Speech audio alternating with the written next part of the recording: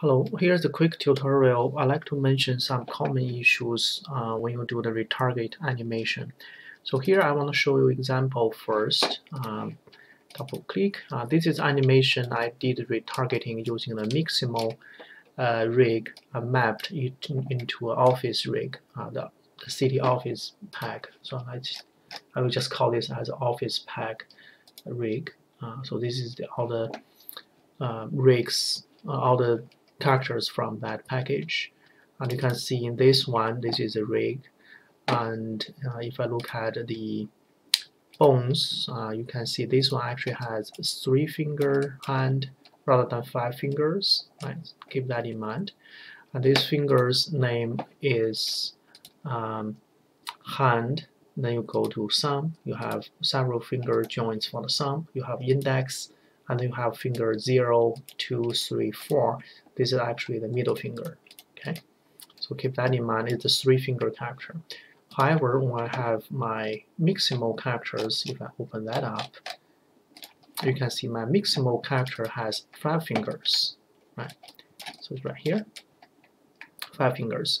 So this could be an issue later when you do the retargeting. It could mess up the name of the fingers. That's the reason when you look at this generated animation, sometimes you can see there's one finger looks like this way, super long. Let's turn off the display. You can see this finger is totally wrong, right? The reason is if I check the index, I think this is the other hand, this is on the right hand. Right. You can see there's one finger is really long. It's just because the mapping is somehow messed up, right? So to fix this kind of issue, you have to go back to the original rig. You don't have to do anything in the Miximo finger. These 5 fingers, that's correct. But for the office rig, you have to go to the retarget manager. When you do the auto mapping, you have this option to show advanced. In advanced display, you can see this is individual bones right here. So what I did is I manually changed this index to index 01, index 2 I changed to index 02. This is the left first. Then I go through this manually for the middle finger. In the middle finger, the 1 should mapping to 1, 2 mapping to 2, 3 mapping to 3. So you don't have the 4. So you have to do this manually. And also, if you have something like this is 5 finger, right? So some of the fingers you definitely want to do none. Pinky is none, none, none. Ring is none, none, none. So just make sure you go through these fingers manually. The thumb, this is mapped correctly. And then the lower arm twist, you don't have that, so just change to none. Index, you have 3 index, 3 middle, no pinky, no ring, right? So you have to do this, just follow the order manually. Once you set up this correctly, then you can save the file. Then you can do the retargeting one more time. That should work, should solve the problem. Okay, so just make sure you do this before you do the retargeting. So right now I have this Miximo, I map into this capture. This capture is 3-finger capture. I already did this mapping manually. Then you do the retargeting. That's it. Hello, here's a quick tutorial. I'd like to talk quickly how you can customize the characters in Unreal. So you can have a different color of clothes, or maybe different color of hair and the beard. One example is this one. You can see the original, let's call him Grandpa, has the white hair. But for some reason, if I want to change him to a black bear, maybe change his jacket from yellow to green, I will show you how to do it. So first thing, I want to quickly show you this package of character comes from the Office Polygon Office. So let's just call this as a Office rig. So all the characters come from this package. They share the same rig. This rig called boss female, right? So just keep in mind, boss female, that's a rig. And this rig starts with a root and pelvis and a span. Okay, so keep in mind this is a hierarchy, and all the characters share this rig. It also means all the characters share the rig. In the future, if you have animation, this animation can be shared as well. So in my previous tutorial, I covered if I have a Miximo model come from the free library of Miximo, I can retarget this Miximo rig into the female boss. Then we'll click retarget. You can generate new animations. So this new animation has been generated right here. Maybe let me do this really quick because I know this could be important in the future.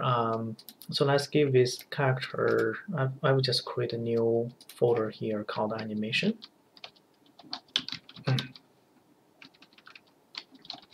Okay, so the new animation related to this rig will be simply put into this folder.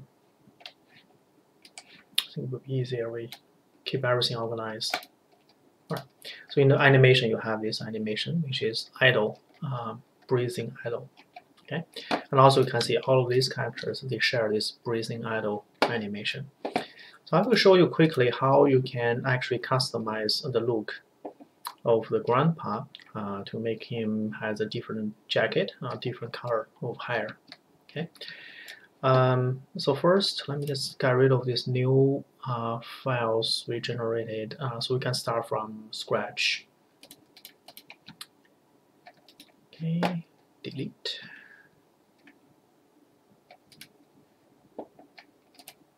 All right, we gone. Also, I'm gonna quickly to clean up some of the folders so we're not getting the redundant geometry. Okay, so I will start from scratch.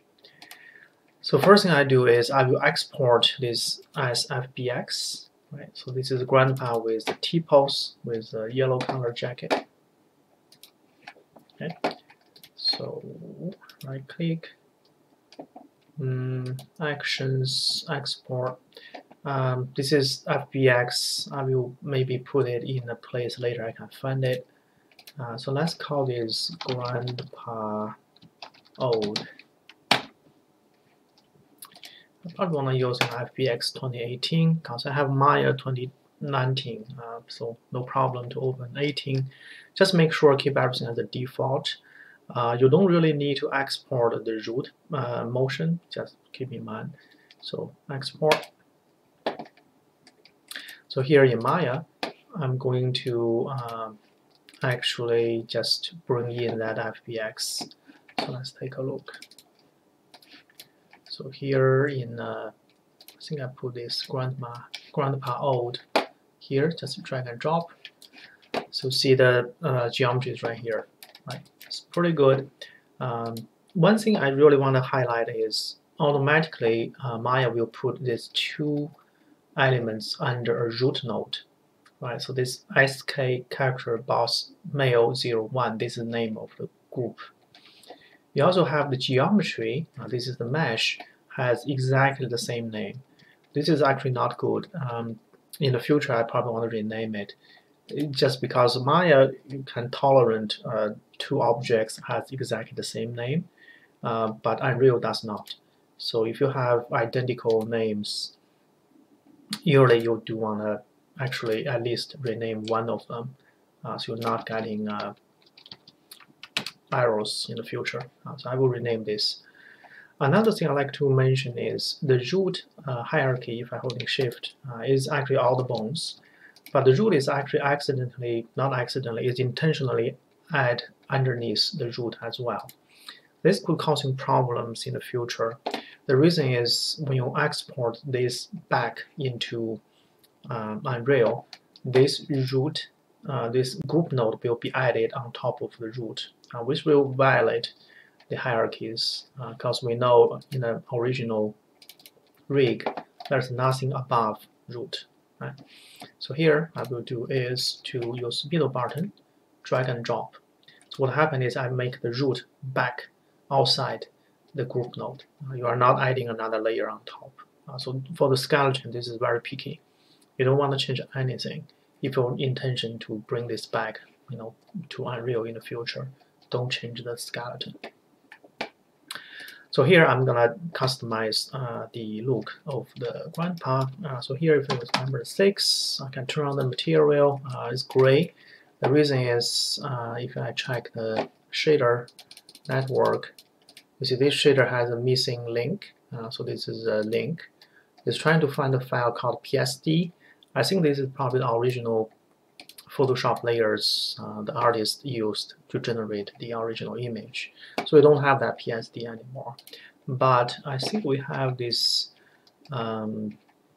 textures in the texture folder. I think this is the first one, 01A. So we could actually just simply export this as an image, right? So you can export. We basically change the file. Since I'm using Maya, if you're using Blender, you can save as a different location. So I know Maya is usually you want to change or save the file directly under the Maya folder. It has a project, has a default, it has the source images. I actually already did that. So this is the location you want to save the Maya image. Okay, so it's a TGA file. So here, I click the folder, I can reference to that TGA file. Okay, so it's basically a panels of many different color with a lot of pretty interesting way you can do the UV mapping. So here I got the grandpa looks exactly the same as UV as the look in Unreal. So now if I open the UV editor, click grandpa, you can basically see this is how the UV gonna overlay on top of the current mesh. Right? So here, if I, for example, pick a face here, right? Now here, if I use W to move, you can see this is actually the location for this yellow color jacket. So if I zoom in, I can use F. You can see this is actually the UVs relate to that jacket. So that means if I go to UV, select all the points in that UV, I want to change the jacket, maybe this time to, I don't know, let's do something extreme, to something like a gray color, or maybe to a brown color. So just need to relocate this to the brown zone, and click, select all, right? Now you can see this became brown color. So same thing you can do, for example, I want to change the bear. So here if I choose, if I just make a selection, again this is some Maya stuff, but if you're not a Maya user, you're probably gonna find whatever program you feel comfortable with. So if you use W, I'm actually moving the UVs, right? So here if I using this green color arrowhead, you can somehow see this white color UV is actually located in this white zone. So you know this is actually control the beer. Then I can change this to W. I can move this to dark gray into this zone. Then if I select, now you see the black bear will show up. Right. So this is how you customize the look of the character. You can do something more extreme if you like. Usually I don't do that, but I just show you really quick. If you have bones, let me use Ctrl-H to hide the bone for now. So here, if I pick up the face, if I holding Shift, you can add in the these geometries into your selection. Right. So I have this bunch of faces selected. Then I can do the new UV mapping. This is in Maya stuff. So UV, I will do probably planar mapping, right? And okay, Control Z. I don't want to do planar mapping. I think I can do automatic. Let's see. I do the best fit normal based. Well, let's do a planar mapping, because I think this is easier. You can see the result. Oops. Yeah, I haven't used Maya for a long time. We basically create a new UV set. I probably want to just simply rotate. No, why am I rotating the faces? That's strange. I'm trying to rotate the UV. Oh, I just didn't click the right one. It's pretty tricky. You have to click the right cross. Right. So you can see this UV mapping is actually now control this portion of the faces. Right. So that also means here you can actually see this UV is showed up as this, orange color. And then I can, maybe find something cool for grandpa's jacket. I don't know. Do we have something like a good logo? We don't. Okay, but that's okay. Maybe a security. Just show the points. So if you do have, customized portion of the geometries, you want the grandpa be, have that kind of jacket. Maybe I will just do this. I think this one is pretty cool. A logo like.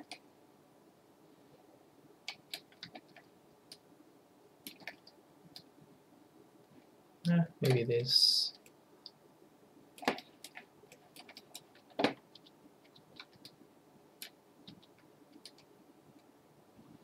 All right, that's nice. Then I think I'm ready to transfer this new jacket, this new look, into Unreal. Right. So I will save the file. Save this into my thing. This is Maya. I will give this guy name Grandpa New 2. Okay. Just keep in mind, I have still the group, right? The geometry is under the group, but the root does not. So Shift H, turn on. Then I'm going to export. I don't need this window, turn it off. And then I will export selection. I will give this as FBX file. I will give this guy name Grandpa New 2. Okay, done. Then I'm going to transfer this back to Unreal. Just one more thing is, someone you might wondering what exactly is this thing, this hierarchy here. This is basically the IK handle. I guess it depends on how the rig was done in the first place. So it's left some of the garbage. You can't really using IK here because it's basically has already been deactivated. So keep in mind this is something left over. The only thing you need to worry about is all the bones associated with the body. This should still working pretty well, right? So just keep that in mind. So here, back to my file, I'm using this from Keaton's folder. I think that's earlier file. I'm going to just transfer Grandpa New 2 right back into this. Why transfer? This is tricky. You do not need to create a new rig because this one's come from the boss female, right? So I want to using exactly the same female boss. This is the original rig name. So this will going back to the original rig. If you maintain the hierarchy exactly the same as original and import, it should work pretty well. You don't need to get any, reposition the bone or adding new bones. Everything will just come in as a default. So here, I should be able to see Grandpa. This is new Grandpa, right? So you see the hierarchy start with the root. That's exactly the same as the original rig. And also if I drag it here, I should be able to apply the original animation because all the animation, here, let me just copy them right here. I will just drag it, but it should work pretty well because they share the same rig, so all the animation is still being shared. Okay, so that's the whole process about how to bring, he has a cool jacket with a portrait on the back. So this is the whole process how you can bring a character from Unreal, you bring into whatever program you feel comfortable with. It could be Blender, could be Maya. You do some editing, play with the UV, play with the texture. As long as the rig does not change, what I mean is the hierarchy, right, is still the same. You should be able to bring this back into Unreal. So a common issue we found out is the root has to be under the root, right? There's no other group nodes on top of it. Other things you do want to actually be careful is usually I would not suggest you adding anything new or do some significant change for the geometry, because this will causing issues. Like if you move the points up and down, or if you did, let me just hiding this, Control H. Oh, actually Control Z. I want to hide Control H the skeleton. So if you did anything significantly different from the original one, for example, I want his head to be pretty big. So let me just do something shim. So here, let me turn on the soft selection. I'm doing this for a while. Okay, here, soft selection. And then pick up some points. So give a little bit softer edge. Right. So here, if I make his head really big, you will somehow see the arrows or some weird bones. So he has a really big head now, right? Just for the sake of demo. So here, if I'm going to Shift H, yeah. So if I transfer this back, right, export selection, I would using grandpa new tool, just override the existing one to get my point. Just replace it. So here back to Unreal. So this is the original one. I need to right click. I will do re-import. Right. So you got a big head. I think this one is actually not too bad. The big head still works, I assume, because all the animation is still there. See, his head is moving actually pretty naturally. But my point is, if you shifted these points too much, it starts to deviate from the original bone because each point has a weight attached. This is called a bond to the skeleton. You will get some weird effects. So do not add or remove things too different from the original model. I think that should be fun. If you want adding new things like a hat or a jacket or some accessories to the body, I think it's fun as well, as long as you can bind that geometry to the original bones. So that could be a different tutorial I cover in the future, how to customize with accessories. Okay, I hope this will be helpful for you to customize the characters in your game.